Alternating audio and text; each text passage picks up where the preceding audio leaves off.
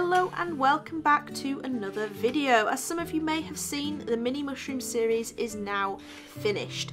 I thought I would do a long format video and answer some of the questions I've received here on YouTube, on Instagram and on TikTok, because there has been quite a lot of duplicates of the same question, so there's not many, but there are a couple. But firstly, I'd like to do a little announcement that the full mini mushroom launch is now live on my website. There are prints, washi tapes, enamel pins, bookmarks, gift wrap, stationery, cards, stickers, sticker sheets, bundles of everything. That's a really good deal. And I'd just like to say a massive thank you to everyone that has supported me and helped me through on all the different social media platforms for this launch. I really appreciate it. You've made everything a reality with this, and it is my biggest launch yet, and I really do appreciate it. And as you can see here, this is the mini mushroom bundle, where you can get everything in this bundle, and I'm pretty sure it's worth over £46, and you can get it for £35, and that's everything bar maybe the individual stickers, the earrings and the keyrings, and the gift wrap and the card, because they're not really bundle related, but I just wanted to share that it is live, and I appreciate. And if you don't fancy anything, or you can't afford to buy anything at this moment in time, I really do appreciate any shares, likes or comments on social media promoting the website and the launch. Anything and every little helps, and I really do appreciate it. But anyway, back to the question. So firstly, I had the question of what medium did I use? So I used a mixture of my Himi Jelly Gouache and a mixture of Winsor & Newton student grade watercolours. Not the most expensive paints, but they did the job. And then I used this De La Roni mixed media paper in a 3 size, and that's the mediums I used really. There's nothing special to it, and they all worked really well. The Himi Gouache probably was my predominant medium in the end. I think I didn't use the watercolours quite as much, but it worked out really well. They didn't muddy or anything, which was lovely. Next question was, what paintbrushes did I use? So I got this question quite a lot, and I think it's because I had this slightly bent, very fine tipped paintbrush, and that was a Pro Artist paintbrush, and I actually think it's my mum's old paintbrush that she gave me when I was at school. And the reason it's bent is because I left it in a pot of water too long, and it just became misshapen, and it just ended up being perfect and curved just to allow me to paint really well. And I do know you can get paintbrushes that are bent specifically for this type of use. I just recently got some from Monmar, from TK Maxx, and you can get them purposefully made that way. But this was not one of those. It was definitely user error for sure, but it was really handy and really worthwhile. Now that paintbrush did me probably about half of this entire series, and then I did go out and I did buy some new fine tipped paintbrushes just from Hobbycraft. They were De La Roni graduate paintbrushes, so again, nothing special, nothing really expensive for you to buy to achieve the fine details that I managed to achieve. So the next question is, how long do they take? Okay, so this one, it obviously depended on the mushroom. Some of them were way more detailed than others, but I would say probably 1 to 2, maybe 3 hours if it was very detailed mushroom and I was really trying to put my all and my most detailed work in there. But yeah, just a couple of hours and they would be done. So it wouldn't take up an entire day, but you definitely had to put some time into it. So the next question, which is very apt to what is on screen there, what did I do and how did I find so many mushrooms to paint? So I actually really just skimmed the surface on every single mushroom that you can get out there. There's so many mushrooms, and to be honest, I think I definitely could have chosen more and more colourful ones, but I started off looking on my free referencing sites like Pexels and Pixabay, and I just typed in generic mushrooms, as you saw there, and I found the odd one there, but again I was struggling to find loads and loads of variety. A lot of them did end up being the Fly Agaric, just because that is the most predominant mushroom that you see out there, but I then ended up having to Google like colourful mushrooms or UK mushrooms, American mushrooms, European mushrooms, you know, all that sort of thing, finding the names of those mushrooms and then Googling them in the free referencing sites to try and find the mushrooms. So it was quite a laborious task, and I definitely had a big file full of different mushrooms. I then had to find the names of them so I wasn't duplicating the mushrooms, which was also a big thing.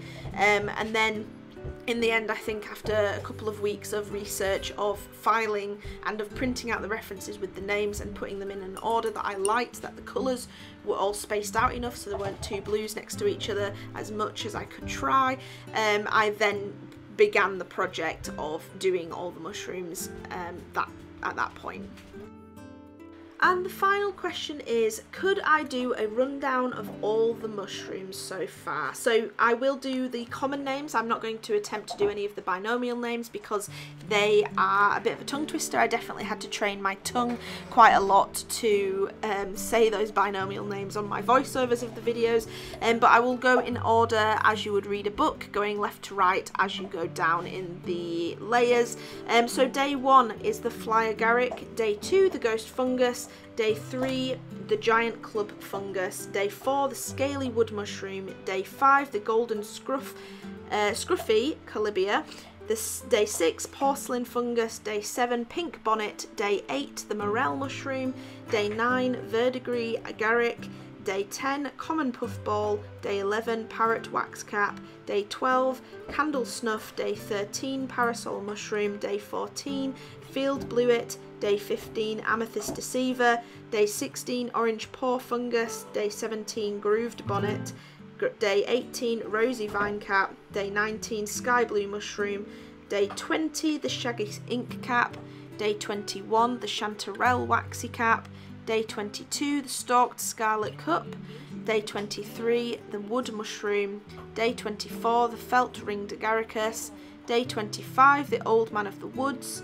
day 26 the Melanphilomum haematospermum, day 27 the flame scale cap, day 28 the violet coral, day 29 the coprinosis puccicarulia, that was a tongue twister, day 30 the chanterelle, day 31 the scarlet waxcap, day 32 the sticky bum, day 33 the bamboo mushroom, day 34 Gliophorus graminicola, day 35 the mica cap, day 36 the chalk white mushroom, day 37 the gooseberry russula, day 38 dead man's fingers, day 39 the white saddle, day 40 the vomiting russula, day 41 the blackening waxcap, day 42 the hexagonal pawed polypore, day 43 the orange mycena, day 44 the pink tipped coral mushroom, day 45 the shiitake, day 46 blue round head, day 47 the dryad saddle,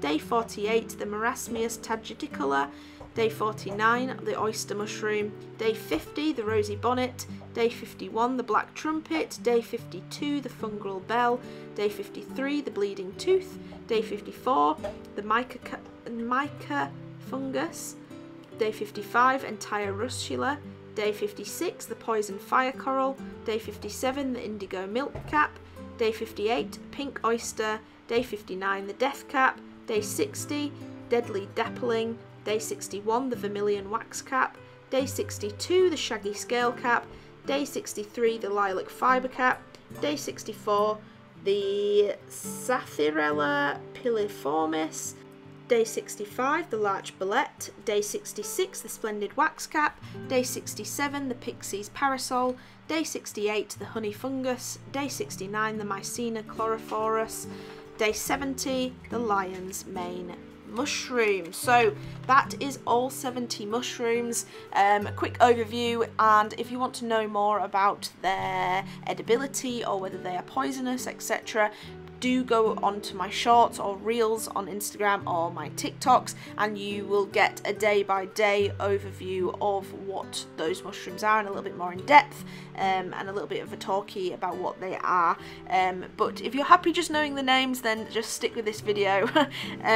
But I'm really pleased with this. I loved every minute of doing these mushrooms. I think there were a few times where I definitely had a few moments where I probably regretted doing so many. I think I could have done a lot less, but in the end I'm pleased I did so many, because that just meant I had more mushrooms to play with in terms of products and design and variety for people who love mushrooms. It's not just your usual fly agaric and that's it, you know, there's a really vast variety there.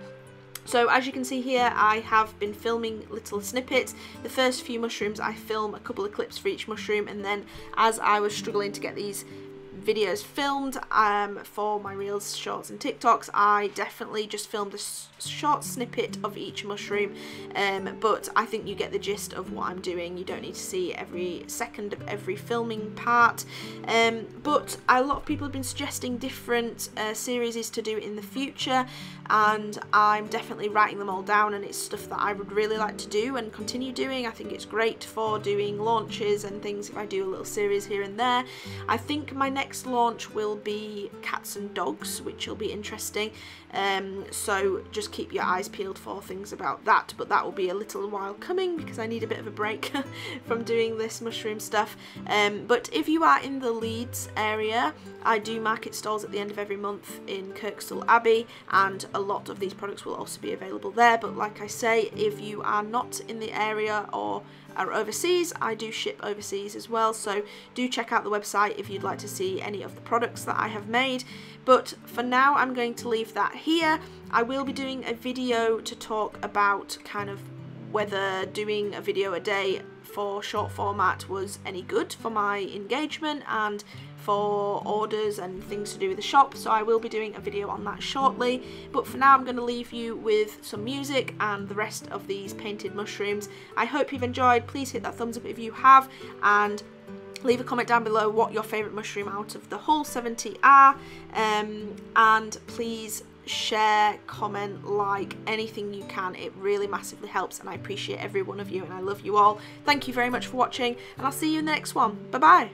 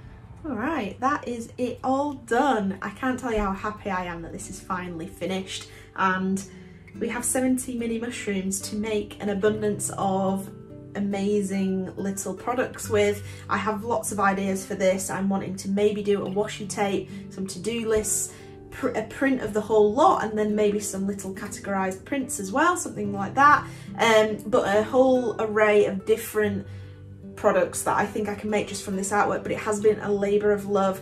I have definitely spent a long time doing all of these, and there's been times where I've not wanted to sit down and paint these, but I'm really pleased that I've managed to get them done. So I hope you've really enjoyed watching this video. It has been a little bit choppy because a lot of this was filmed for Reels, for Instagram, for TikTok, and Shorts for YouTube, so a lot of this was already filmed.